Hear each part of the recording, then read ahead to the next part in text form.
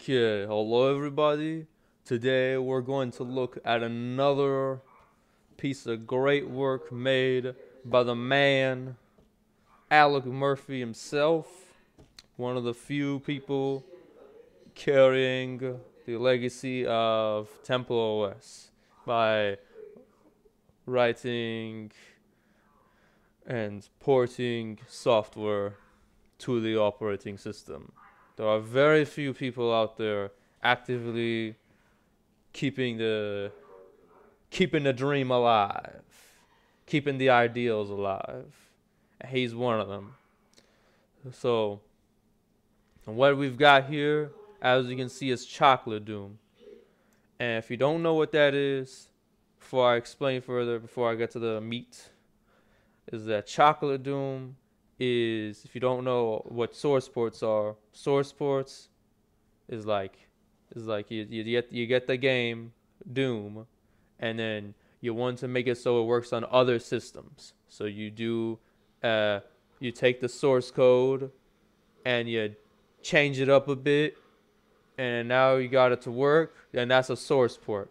So Doom ran on DOS systems. If you wanted to play it purely vanilla, you would have to use DOS, MS-DOS, or FreeDOS, or DOSBox. But Chocolate Doom is a source port that lets you run it on Windows or Mac, Linux, BSD, whatever. And now, my man, Alec Murphy's ported Chocolate Doom over to TempleOS. It's a work in progress. It only works with the shareware Doom and retail, not retail, but the first release of Doom and then Ultimate Doom. Though those are a little different because they got, one's 3 episodes, one 4 episodes, and shareware is only 1 episode. So you can try Doom 2 with this. It kind of works, but as per my experience, it crashes. Now, maybe in the last, with one of the updates he did, maybe that happens less. I need to try that on myself. But he himself says he has not tested Doom 2. He just intended it for the first one. And when you download this, it ships with the shareware. So if you want to get the full game, you gotta import the WAD yourself. We're first going to mess around with just installing it. We won't mess with any of the files except where it is needed.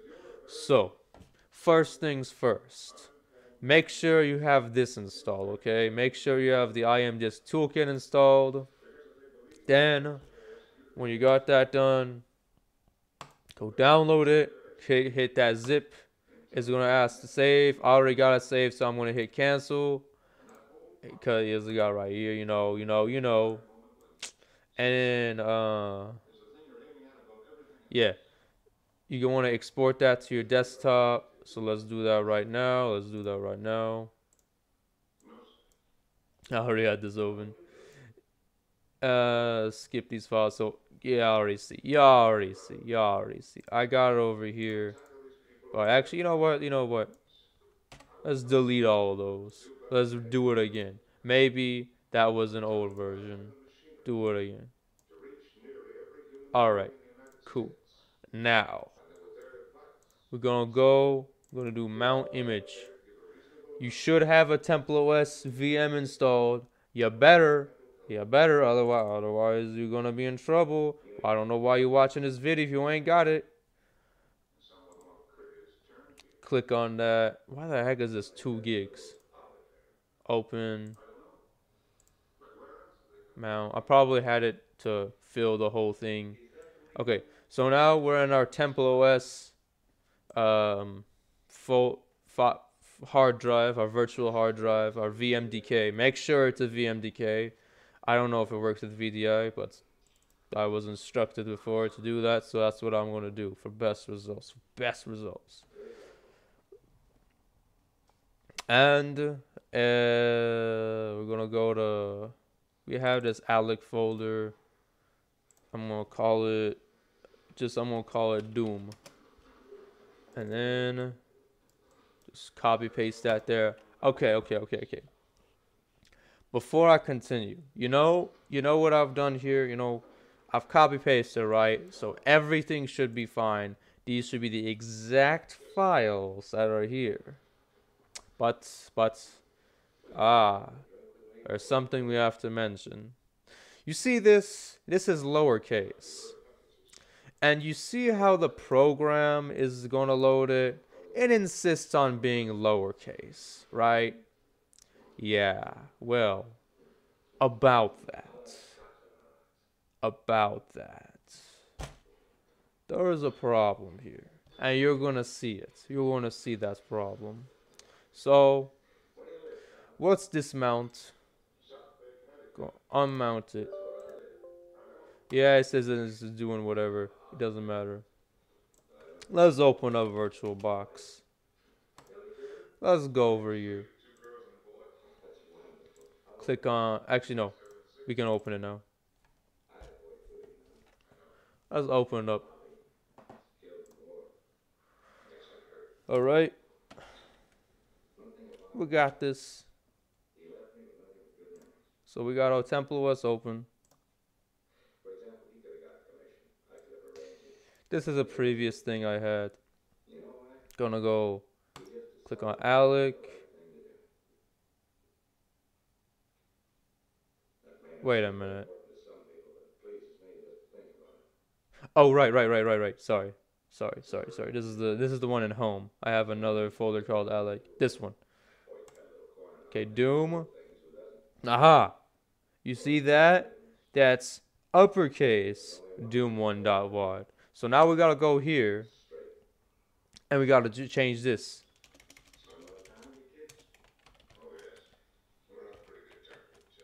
And we save by pressing. I did Control S, and I'm gonna press Escape so that it saves it basically twice. Okay, so you see that run.ac? Don't do that. Don't do include run.ac. For whatever reason, we have to enter debug mode in order to run this without crashing.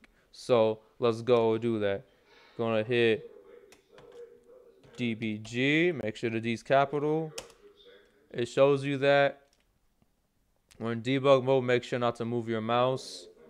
And then we're gonna do hashtag include or pound sign. Sorry, pound sign. Bad habits, you know.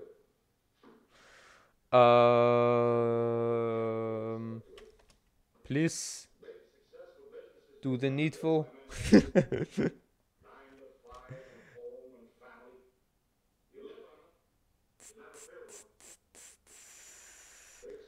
Huh. That's not good. What gives? What gives? It's supposed to work. Let's try that again. Do that again.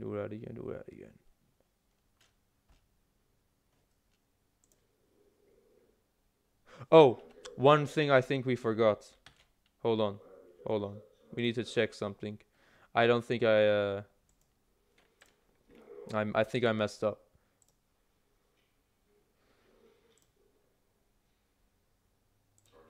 So let's go back to that load, I think. Let's check how it checks for the file. Okay, now let's check run. Okay. Well, never mind. I thought maybe it was a similar issue with how we had another program, the Bad Apple. It reminded me of Bad Apple for a second, where it let's see if we can just run it like this. Okay, so this is gonna crash at one point or another. What we're doing here, I didn't go into debug mode, and I'm pretty sure it's gonna crash. But that works. For instance, you'll be able to play for like 5 minutes and then it'll crash. I don't recommend that. Let's see if I can run again. Okay, and that's another thing you need to look out for. If you try and include run twice, it doesn't like that. So just close this window. Close both of them for that matter. And I will go and try this again. I hope there was nothing wrong. I didn't. Oh, no, sorry. Debug.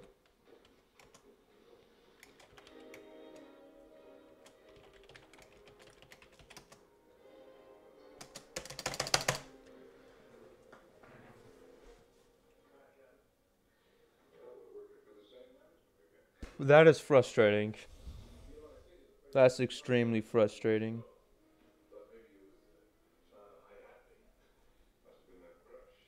Okay. Um, whatever that may be, I will. I've got questions, but I think this works in virtual. This works in VMware as well. I maybe have forgotten which one I played the most on. So let's do the same thing with VMware. My VMware stuff's in a different one, so I think what's it called? Yeah, virtual machines, TempleOS. I'm gonna open this one this time, and we're gonna redo that. So, Alec, Doom,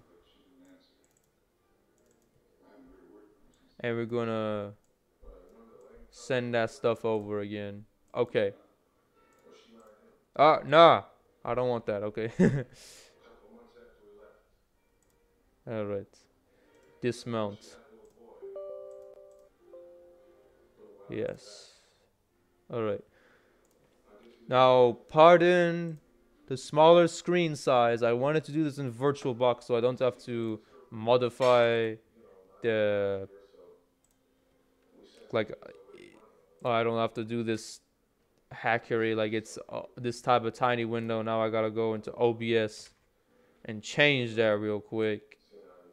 Well, actually, no, I can just change it in editing, but I'll leave this for reference to see how horrible it is. A VMware Workstation Pro. Oh yeah, that can do it. That allows you change your screen size, but not with player. I don't feel like pirating it, so that's an issue. Okay, once again we have to go into load.hc and we have to change this to doom 1.what all caps. Control S, escape, and then we will do debug, and then hashtag include run, # include run. Dang it. Oh no. Maybe I had a different version. Maybe there's something wrong with this version.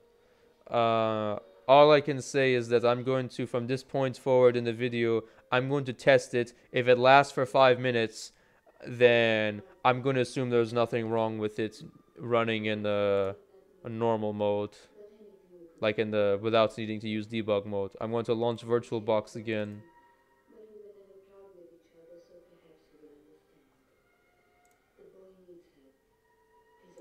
And hopefully it doesn't crash. Hopefully. If it does, well, I'm gonna still upload this video, cause that's the common one. That's the one that Alec has up.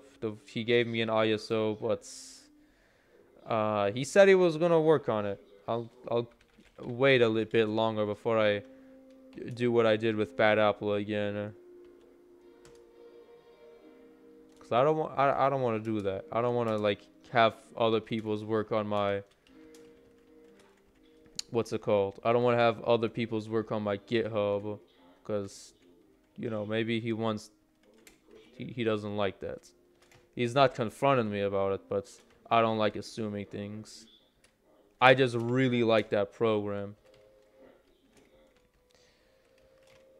Yes, as you can see, there's no button there. This is the shareware WAD, so it's got a different version of the E1M1. But it runs well, so it's running well so far. You'll definitely be able to like speed run a few levels. Like I know this won't crash in E1M1. It'll survive at least one level. And if you're wondering why there's no sound, uh, it's it works a bit in VMware, but I didn't want to play it because it's it's kind of a mess. The audio is a mess. Like it works, but it scratches your ears a lot, and you can experience that for yourself later. Well, maybe I'll edit it in. I don't know. I don't think I will. No.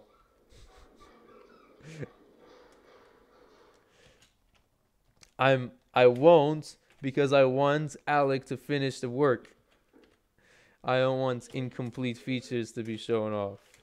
I hope he finishes it. Now, it's been a month since his last update. Maybe he has things to do. It sometimes happens. He's working on that project Erythros, and there would be times when it'd be months before he's worked on Erythros, and I'd sometimes lose hope that he's working on it.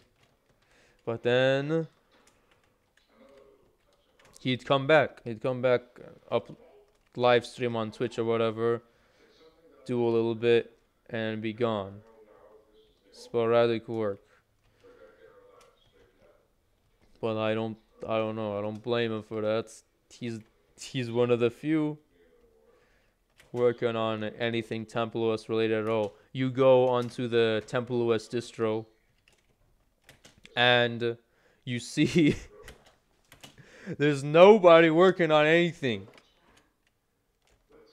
You go on TempleOS Discord, I said, not distro. Discord. You go on a TempleOS Discord. They have like a programming channel, and there's like several hundred, several thousand members. Nobody's working on anything. Not related to TempleOS itself, of course. Anyways, besides Alec and besides Tom and a couple of other people, but I clench my teeth, and as I say this, it's not big stuff. It's like a few demos, an incomplete textbook that's like 20 pages long with a lot of empty space. Yeah, it's not great. So far, so good though. This game, I'm surprised it hasn't crashed. Maybe there's no longer a need to run in debug mode. If that's the case, I'm just gonna keep recording until something goes wrong or I end up dying, which that will probably happen in E1M5.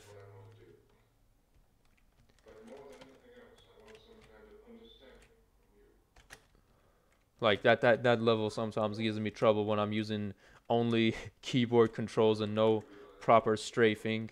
Like you can strafe, but I have to use the comma and period to do that, and that's not that fun.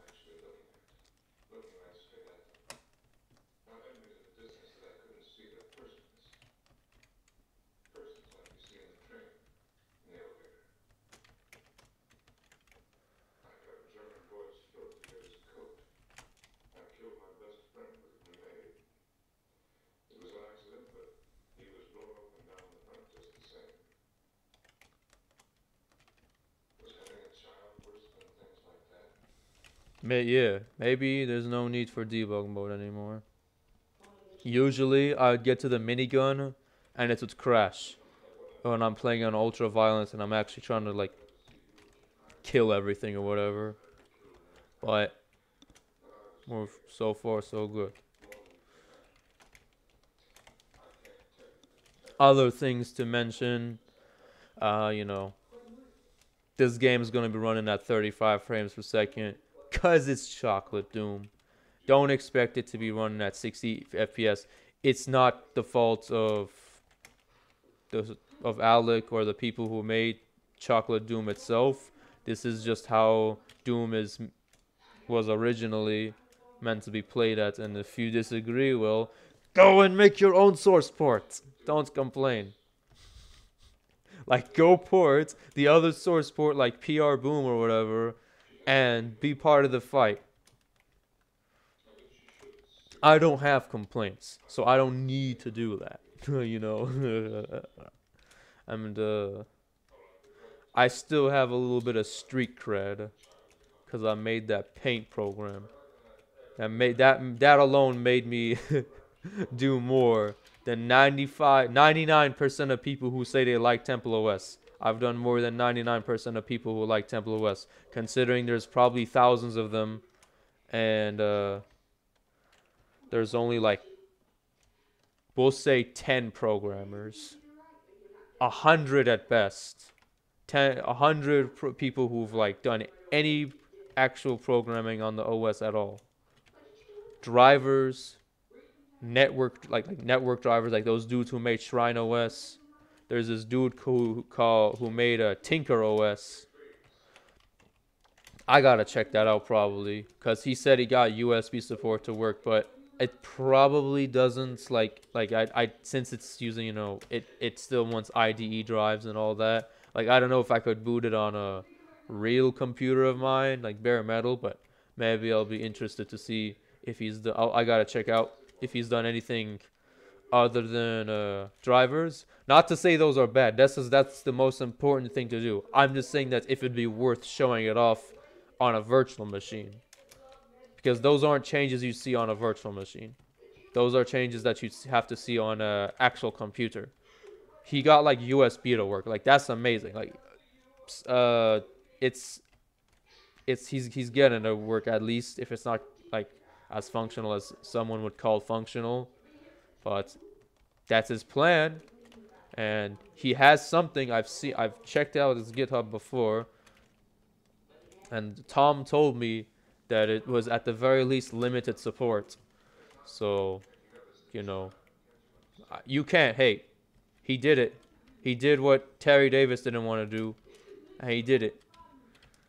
Limited support or not, you're gonna be a hater if you're gonna discredit him for that.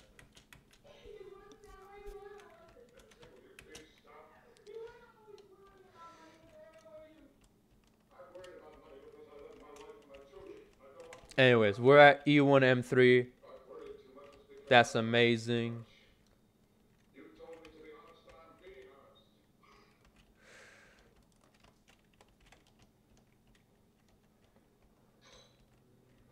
And the thing about Chocolate Doom source port is that this is one of the few that actually got the transparency effect to work properly. For the Pinky Demon, they call them specters for the transparent ones. So there is an advantage of playing Chocolate Doom over something like GZ Doom or Win95 Doom, for instance. And you can play it on one of the world's best operating systems ever.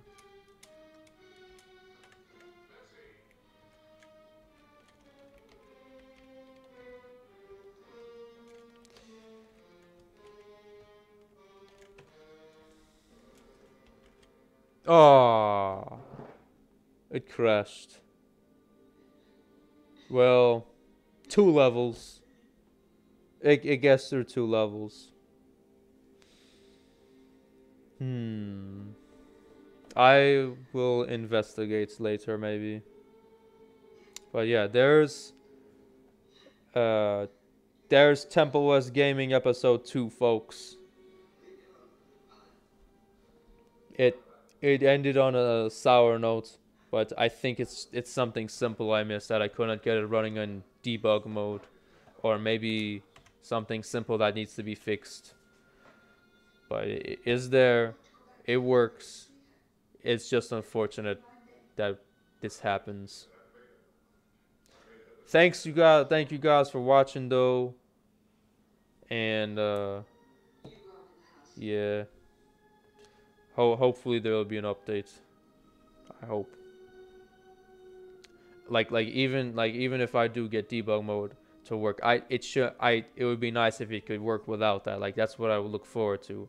But once again, I call upon any of you who know how to do it, who have the guts to do it, to come and join it. And if you don't know how to contribute, then call upon people who do. All right. See you guys later.